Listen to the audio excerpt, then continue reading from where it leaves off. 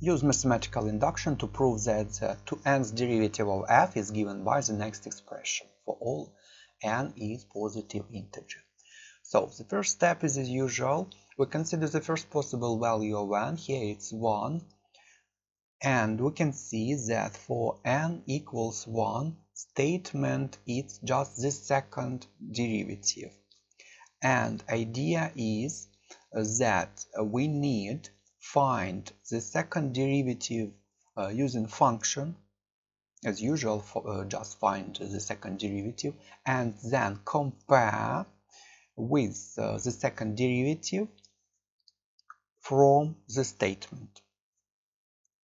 So the first derivative of a function is equal to, it's quite easy, we use chain rule, so it is equal to a times a cosine ax minus b times b sine bx, and the second derivative is minus a times a squared sine ax minus b times b squared cosine bx. And from statement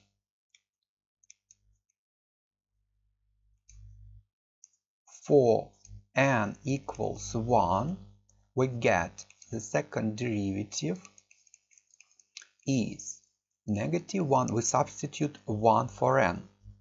So it's negative 1 to the power of 1 multiplied by a squared sine ax plus b squared cosine bx.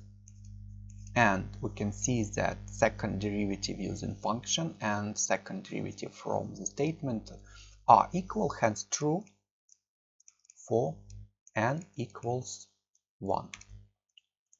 The next step is, as usual, we write assume true for n equals k and just rewrite statement, just substituting k for n. So assume true for n equals k, and our statement becomes f(2k) derivative is negative 1 to the power of k multiplied by a to the power of 2k sine ax plus b 2k cosine bx. And the next step is consider n equals k plus 1. When n is k plus 1, our statement becomes 2k plus 1, so f(2k plus 2) derivative. So we need 2 more derivatives starting from f(2k) derivative. So we need find 2 derivatives of this function and again compare the result with statement for n equals k plus 1.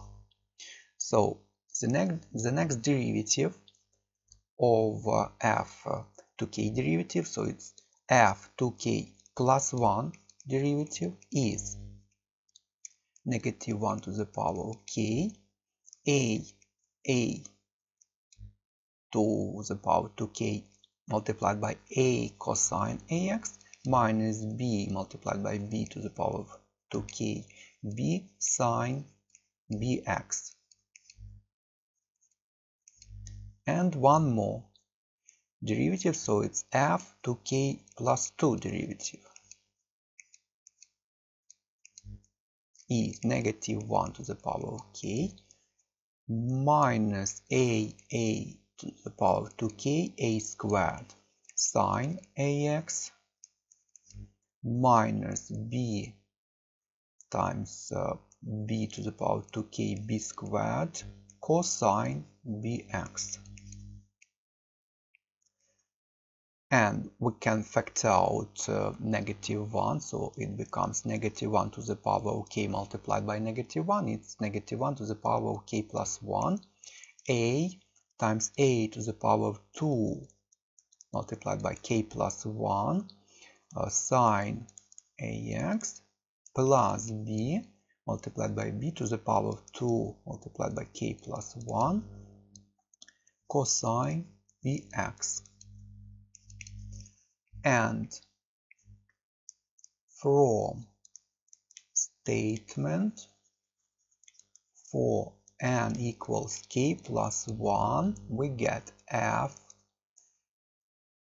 2k plus 1 derivative, which is f 2k plus 2 derivative is negative 1 to the power of k plus 1, a times a to the power of 2k plus 1 sine ax plus b to the power of 2k plus 1 cosine bx.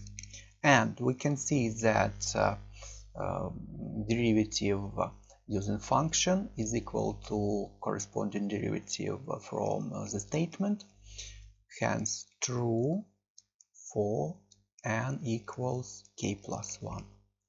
And conclusion, if true for n equals k, true for n equals k plus 1. Since true for n equals 1, true for any n is positive integer. That's all for this question.